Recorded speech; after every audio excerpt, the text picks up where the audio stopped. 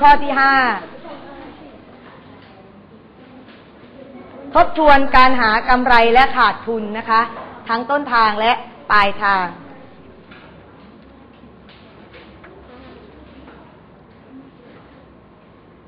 จะรู้ว่ากำไรหรือขาดทุนต้องเปรียบเทียบราคาขายกับทุนเรียบร้อยหรือยังเรียบร้อยแล้วไปดูข้อที่1พร้อมกันเลยค่ะจงหาคำตอบนะคะดูค่ะข้อที่1ซื้อหม้อหุงข้าวไฟฟ้าราคา800 บาทขายได้กำไร 10% หาคำตอบไปเลยว่าขายหม้อหุงข้าวไฟฟ้าได้กำไรกี่บาทเติมนะคะเติมคำตอบตรงในช่องว่างเลยซื้อหม้อหุงข้าวไฟฟ้าราคา800 บาทขายได้กำไร 10% ขายหม้อหุงข้าวไฟฟ้าได้กำไรกี่บาทขายได้กำไร 10% หมายความว่าทุน100 บาทขายได้กำไร10 บาทหรือทุน100 บาทขายไป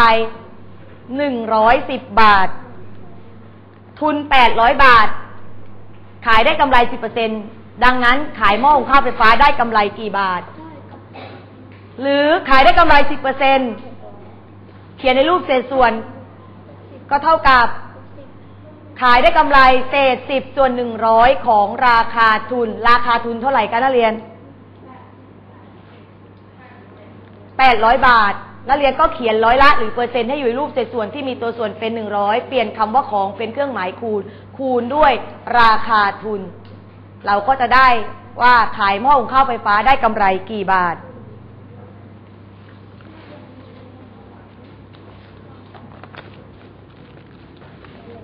เรียบร้อยไหมคะข้อที่1นักเรียน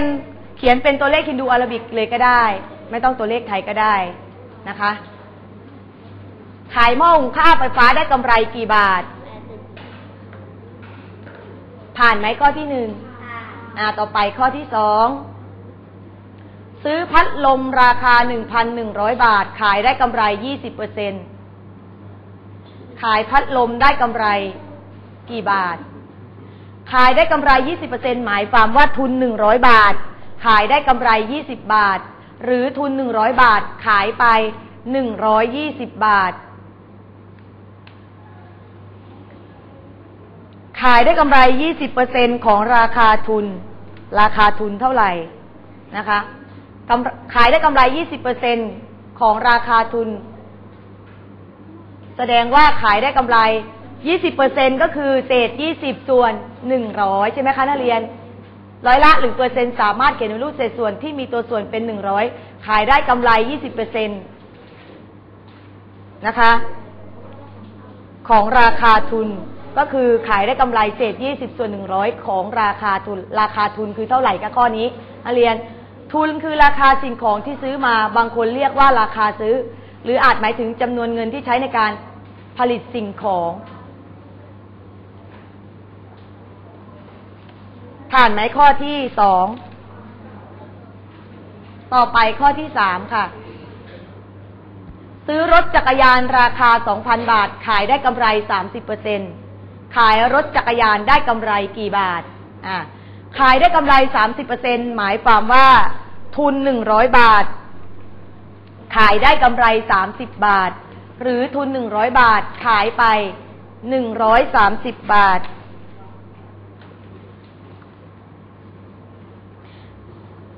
ถ้าขายของได้กำไรแสดงว่าราคาขายมากกว่าทุนนะคะแต่เขาไม่ได้ถามราคาขายเขาให้เราหาแต่กำไรว่าขายได้กำไรกี่บาทซื้อรถจักรยานราคา 2,000 บาทขายได้กำไร 30% ขายรถจักรยานได้กำไรกี่บาทให้หาว่าได้กำไรเท่าไหร่นะคะขายได้กำไร 30%ก็คือขายได้กำไรเศษ30 ส่วน100ของราคาทุน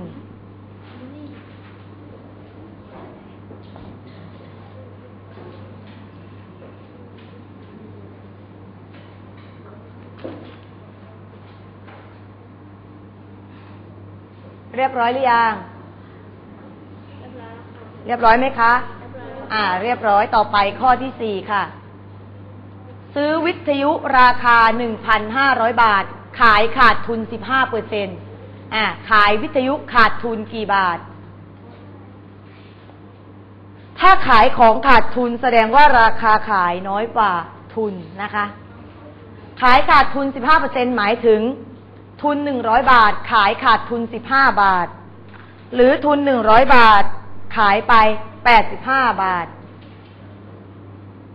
ซื้อวิทยุราคา 1,500 บาทขายขาดทุน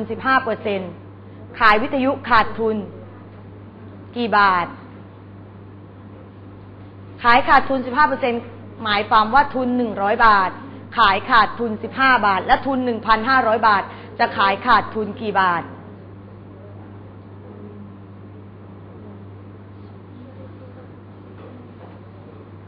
ขายขาดทุน 15% ก็หมายความว่าขายขาดทุนเศษ15ส่วน100ของราคาทุนใช่ไหมคะนักเรียน 15% เขียนในรูปเศษส่วนก็ได้เท่ากับเศษ15ส่วน100ของราคาทุนของก็เปลี่ยนเป็นเครื่องหมายอะไรคะนักเรียนคูณราคาทุนหรือทุนเท่าไหร่คะนักเรียน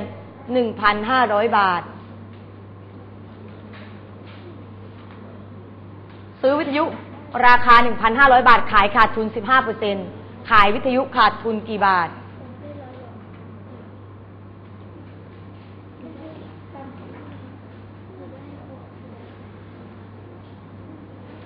ขายขาดทุน 15% ของราคาทุน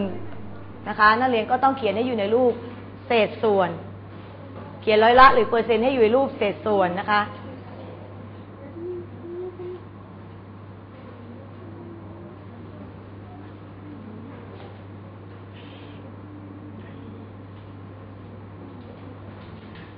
ผ่านไหมผ่านหรือยังคะข้อที่4ยัง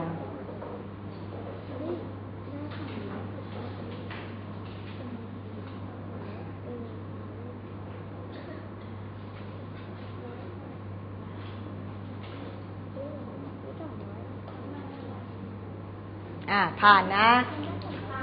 ต่อไปข้อที่5อีก1ข้อซื้อเครื่องซักผ้าราคา 6,000 บาทขายขาดทุน 12% ขายเครื่องซักผ้าขาดทุนกี่บาทเติมลงในช่องว่างเลยขายเครื่องซักผ้าขาดทุนกี่บาทซื้อเครื่องซักผ้าราคา 6,000 บาทขายขาดทุน 12% ขายขาดทุน 12% หมายความว่าทุน100บาทขายขาดทุน12บาทถ้าทุน 6,000 บาทจะขายขาดทุนกี่บาทถ้านักเรียนเขียนแสดงวิธีที่1ที่นักเรียนได้เรียนไปแล้วใช่ไหมนักเรียนก็เขียนโดยการเขียนแสดงวิธีทำโดยการแปลความหมายของกำไรก่อนแล้วเทียบกับทุนขายขาดทุน 12% หมายความว่าขายขาดทุนเศษ12ส่วน100ของราคาทุนขายเครื่องซักผ้าขาดทุนกี่บาท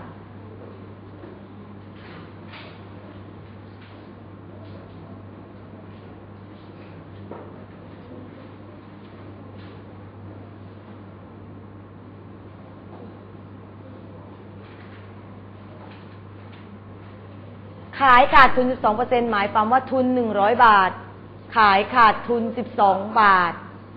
แล้วทุน 6,000 บาทจะขายขาดทุนกี่บาทเรียบร้อยแล้วขีดเส้นใต้ค่ะด้วยปากกาสีแดงทั้งต้นทางและปลายทางเดี๋ยวไปดูเฉลยคำตอบดูวิธีคิดนะการหากำไรและขาดทุนโดยคิดเทียบกับทุนนะคะเสร็จแล้วขีดเส้นใต้ด้วยปากกาสีแดงเลยค่ะต้นทางและปลายทาง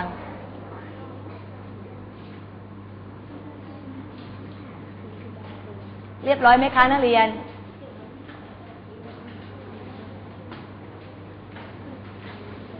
ปีใหม่มาแล้วก็ให้ยิ้มไว้ก่อนยิ้มรับปีใหม่ทุกคนเลยนะคะ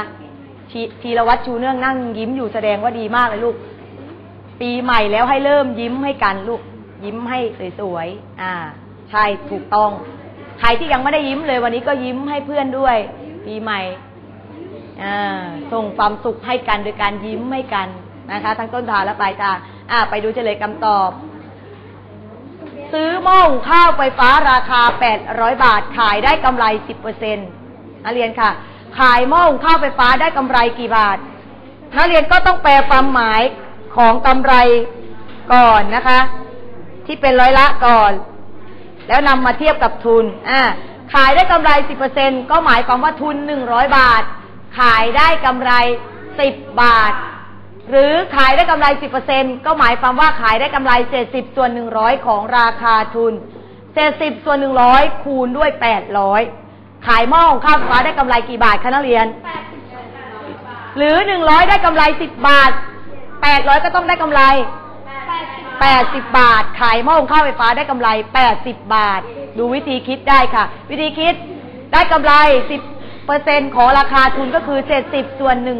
100เขียนร้อยละหรือเปอร์เซ็นต์อยู่ในรูปเศษส่วนที่ตัวส่วนเป็น100ของราคาทุนเปลี่ยนคำว่าของเป็นเครื่องหมายคูณด้วยราคาทุนคือ800100หาร800ลงตัวตัดทอนได้100หารด้วย100ได้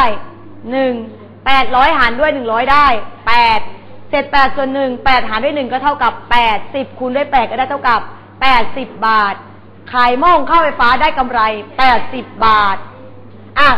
แสดงว่าเขาขายหม้อหุงข้าวไฟฟ้าราคากี่บาทนักเรียนถ้าหาราคาขายต่อเนี่ยเขาขายหม้อหุงข้าวไฟฟ้าราคากี่บาท880บาทเขาซื้อมา800เขาขายไป880บาทเขาได้กำไรหรือขาดทุนได้กำไรถ้าขายของได้กำไรแสดงว่าราคาขายมากกว่าทุนนะคะมากกว่าทุนหรือราคาทุนต่อไปซื้อพัดลมราคา 1,100 บาทขายได้กำไร 20% ขายพัดลมได้กำไรกี่บาทขายได้กำไร 20% หมายความว่าทุน100บาทขายได้กำไร20บาททุน 1,100 บาทนี้จะขายได้กำไรกี่บาทขายได้กำไร 20% หมายความว่าขายได้กำไรเศษ20ส่วน100ของราคาทุนก็ขายได้กำไรก็เท่ากับเศษ20ส่วน100คูณด้วย 1,100 ได้กำไรกี่บาทขายพัดลมได้กำไร220บาทวิธีคิดนะขายได้กำไรเศษ20ส่วน100คูณด้วย 1,100 ดูค่ะ100หาร 1,100 ลงตัวตัดทอนโดยใช้100มาหารทั้งตัวเศษและตัวส่วน100หารด้วย100ได้1,100หารด้วย100ได้11เศษ11ส่วน1ก็ได้เท่ากับ1120คูณด้วย11ก็ได้เท่ากับ220บาทขายพัดลมได้กำไร220บาทค่ะนะคะต่อไปข้อที่3ซื้อรถจักรยานราคา 2,000 บาทขายได้กำไร 30% ขายรถจักรยานได้กำไรกี่บาทขายได้กำไร 30% หมายความว่าทุน100บาทขายได้กำไร30บาทแล้วทุนเท่าไหร่ดูจากโจทย์ที่ให้มาทุน 2,000 บาทจะขายได้กำไรกี่บาทขายได้กำไร 30% ก็หมายความว่าขายได้กำไรเศษ30ส่วน100ของราคาทุนเศษ30ส่วน100ของราคาทุนก็เท่ากับเศษ30ส่วน100คูณด้วย 2,000 ขายรถจักรยานได้กำไรกี่บาท100ได้กำไร30บาท 2,000 จะได้กำไร600บาทได้กำไรกี่บาทคะ600บาทขายรถจักรยานได้กำไร600บาทดูวิธีคิดได้กำไร 30% ของราคาทุนก็คือได้กำไรเศษ30ส่วน100คูณด้วย 2,000 100หาร 2,000 ลงตัวตัดทอนด้วย100ได้เลย100หารด้วย100ได้2,000 หารด้วย100ได้20ได้20เศษ20ส่วน1 20หารด้วย1ก็ได้20 30คูณด้วย20ก็ได้เท่ากับ600บาทได้กำไร600บาทต่อไปข้อที่4ค่ะซื้อวิทยุราคา 1,500 บาทขายขาดทุน